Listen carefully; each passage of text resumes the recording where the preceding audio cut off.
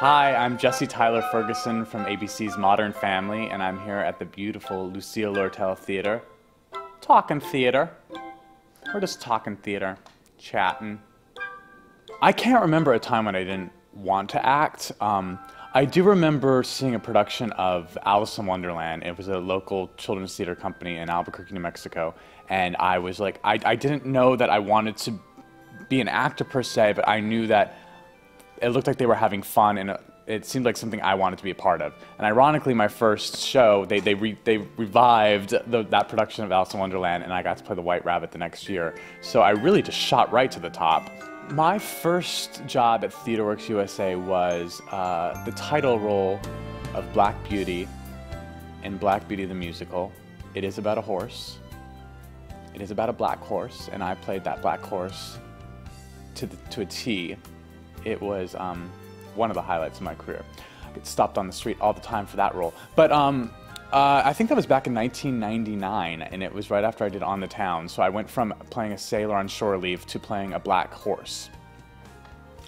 Natural transition. It's very satisfying to work on new musicals in general, but new voices are so important, and TheaterWorks really definitely, I think, draws a lot of really amazing writers who have gone on to do unbelievable things. So it's really exciting to be able to work on something at the beginning of people's careers when they're still figuring out who they are as artists. It's a very collaborative process, and it's extremely gratifying to see something come to fruition.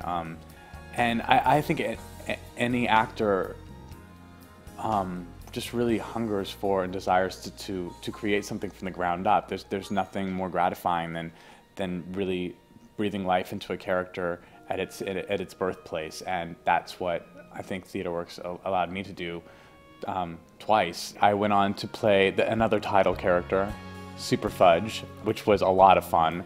I did recycle a lot of that character into Leaf Coney Bear in the 25th Annual Putnam County Spelling Bee. TheaterWorks has been so great about is providing free summer theater to children who probably wouldn't have the opportunity to see it otherwise. And theater really should be something that everyone can experience. I feel like it's something that the community owns.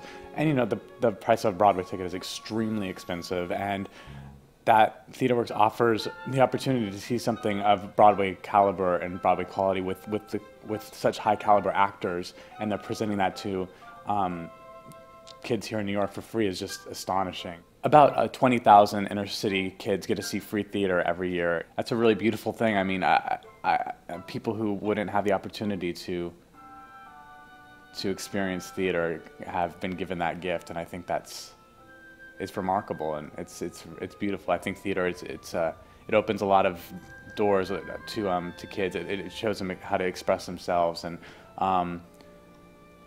I love seeing kids who are experiencing theater for the first time. Kids from summer camps, social service organizations, charities, they all get to participate in this program. And free summer theater is obviously available to these kids, but it's open to the general public too, so it's something that everyone can enjoy.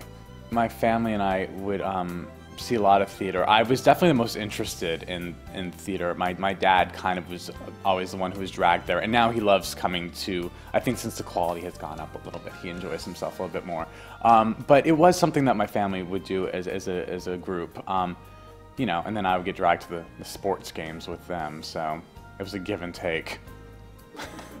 One of the exciting things about TheaterWorks USA, and I know this firsthand by working with some of these people, but you never know who you're going to see on stage. It could be, you know, the next big Broadway star. It could be, you know, a Grammy Award-winning artist or a TV star.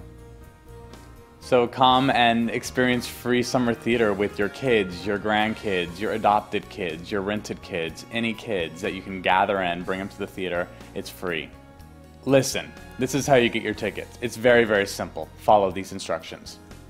You just need to line up at the theater an hour before, and they give you free tickets. Literally, that's it. That's all you have to do. It's not that hard. You just got to do it. And if you like what you see, make a contribution to TheaterWorks USA.